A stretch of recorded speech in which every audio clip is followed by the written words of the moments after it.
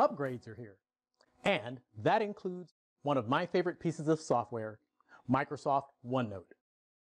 Microsoft is recommending that we transition from the OneNote 2016 program to the OneNote for Windows 10 app.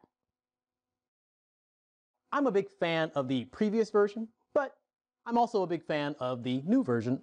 You get a pretty seamless experience between PC, tablet, or mobile. The search features are still awesome. And just like the previous version, it allows you to collect, manage, and share text, documents, and even audio and video files. Oh, and it's free. So in this video, I'm going to show you a few tips that hopefully will help you to transition to the new OneNote for Windows 10. And if you're new to the program, then I hope I'm showing you some tips that'll really interest you in a program that ups your productivity, regardless of how you organize things. At the end of this video, I'll also come back and talk a little bit about sharing your OneNote notebook. But in the meantime, give me a few minutes and I'll show you a few tips for working with OneNote for Windows 10.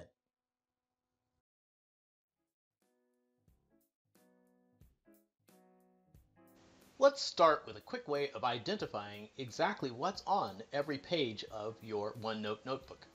If you have a lot of sections or have a lot of pages, often it can all seem to run together. But by engaging page previews, you can now get a small graphic of exactly what's in each page.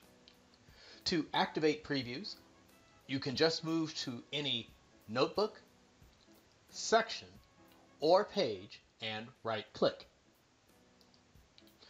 When you do, choose navigation panes at the bottom of the list.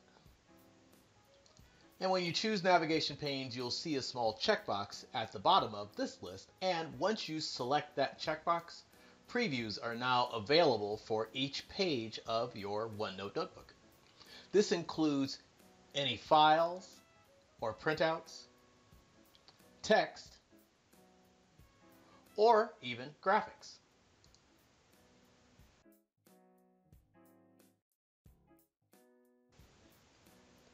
Next is what can be one of the most important items in OneNote, and that's the ability to recover deleted items.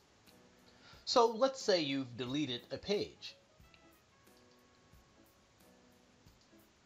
maybe by accident or on purpose, and you need to recover that page. Well, you can do that by moving up to the View tab and then over to Deleted Notes. When you hold your mouse over Deleted Notes, you can either select the button or you can select the small combo or drop-down button to the right, and you have multiple options. You could, of course, disable the history for this notebook so deleted items will no longer be stored, or you can view deleted notes or even empty deleted notes. If I choose View Deleted Notes, it then presents me with a pane on the left that shows me all of the notes that I have deleted in this notebook. To restore a deleted page, I can just move to the page and right-click the page in the deleted items. And I have the option then to delete the page permanently, or I can choose Restore To, and a list of the available sections for my notebook will be presented. And then I can just choose the section that this page belongs to, in this case Inventory, and then choose Restore. When I do, the page is now restored. I can close deleted notes by clicking the small X here at the top, and now my page is back in the list in my inventory section. Now I may need to reposition this page, and I can do that just by grabbing the page and hold and drag the page to its position.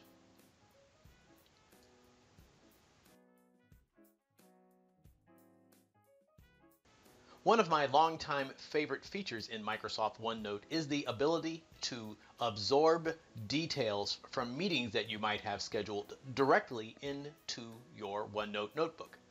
And you can do that by moving to the Insert tab and then over to Meeting Details.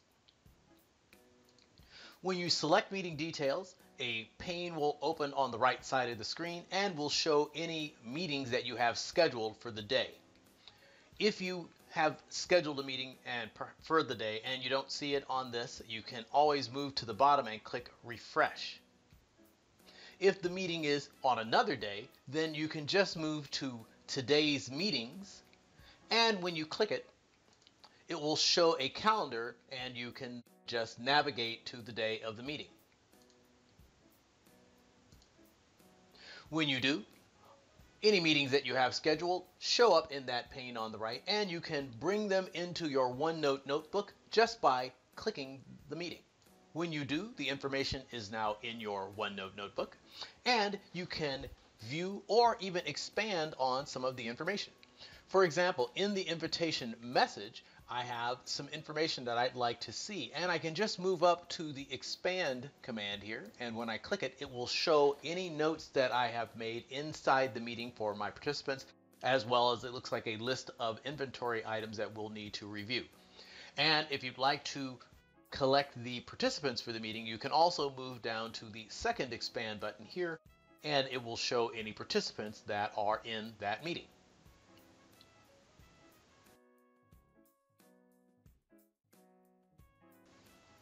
Quick Notes allow you to quickly place information into your OneNote notebook without actually having to open the program.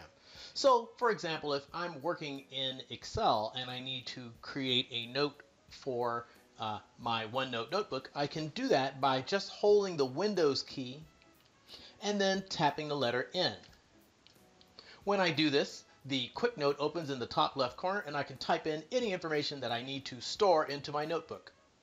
So let's take a look at these numbers at our next meeting.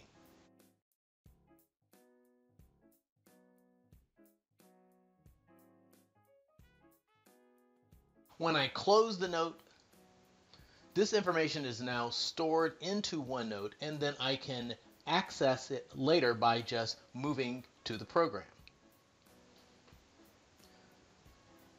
The one drawback, after you've created the Quick Note, you often have to go find it in a sea of other notebooks and sections and pages.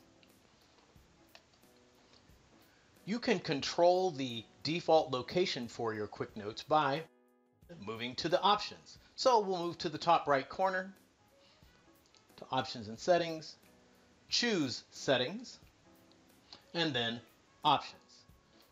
And we'll scroll down to about halfway through this pane to Quick Notes and choose a notebook for your Quick Notes. When I select that command, I'm then given the option of placing any future Quick Notes into either my own personal notebook, or I can place it into my test notebook. And when I click OK, that will be the location for all new Quick Notes.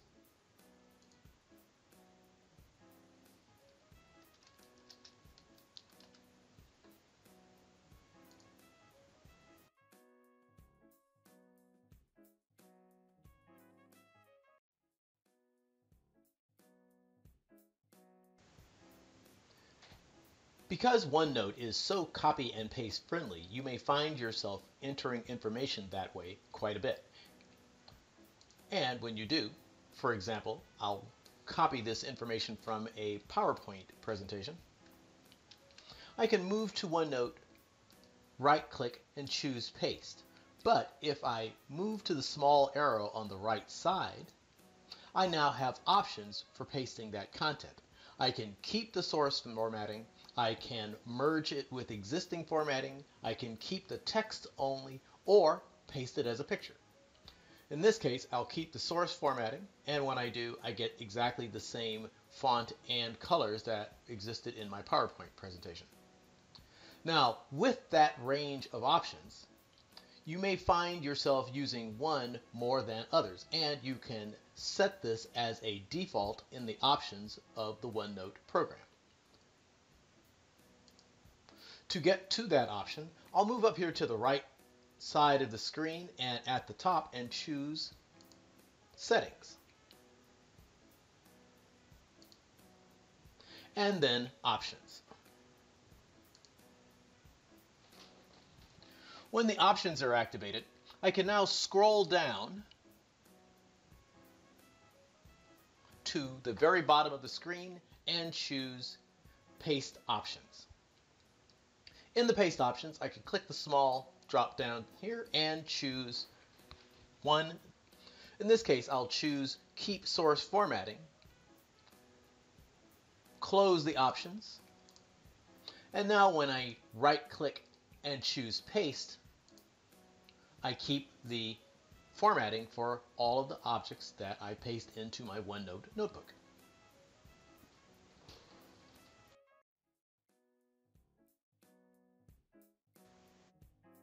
And the Immersive Reader actually reads your notes to you on screen. And to activate the reader, I can just move to the View tab and then over to Immersive Reader. When I activate the reader becomes full screen and I can control the reader with any of the preferences in the top right corner of the screen. I can adjust text options by selecting the double A's, and then I can control text size. I can increase the spacing or change fonts or colors.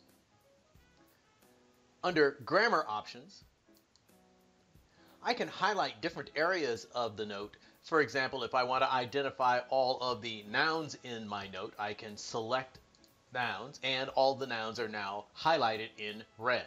I can do the same thing with verbs, adjectives, or adverbs. And if I choose Show Labels at the bottom, each of the words is identified with one letter. The reading options on the right allow me to focus the reader as it's reading the text. To adjust the reader, I can move to the bottom to Voice Settings, and when I choose that, I can tell the reader to read a little slower or faster, and I can also choose the voice as female or male.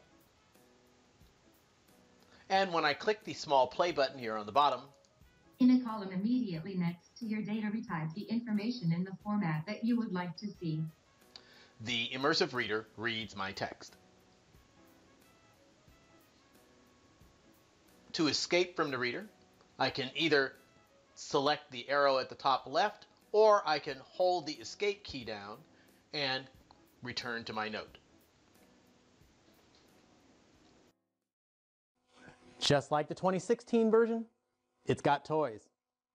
Now, I mentioned I'd come back and talk a little bit about sharing your OneNote notebook with others.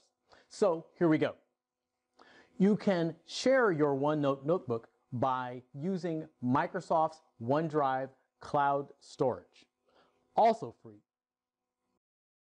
It's really easy to share your OneNote notebook using OneDrive. You just move up to the top right corner and click Share. When you do, another pane will open on the right, and you can just type in the email address of the person that you're sharing the notebook with. It'll open for them in a web app. You can even allow them to edit the notebook, or they can just view it as read-only. Now, of course, while you're doing all this sharing, you might need to restrict access to some of the notebook's section. To protect a section, you just navigate to the section and right-click on the Section tab and choose Password Protection. You'll need to add a password.